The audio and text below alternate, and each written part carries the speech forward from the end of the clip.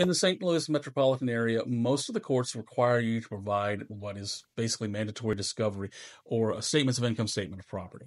So what I and most attorneys would really like is for the other side to lie on those documents because they're sworn documents. So if your husband or your wife says, I make $3,000 a month, when in reality they make $6,000 a month, they will get to hear about it on the stand as I ask them why they lied. Now, I'm going to put it nicer than that, but that's what everyone's going to understand is why are they lying about the money? It makes them look bad. It makes them be less likely to be trusted on in things that really matter, like who should be the primary custodian of the parent, who should get more time with the parent, whether or not they're going to cooperate with in the children's exchanges, whether or not any particular asset may or may not be marital. I hope they lie on it because we're going to catch them.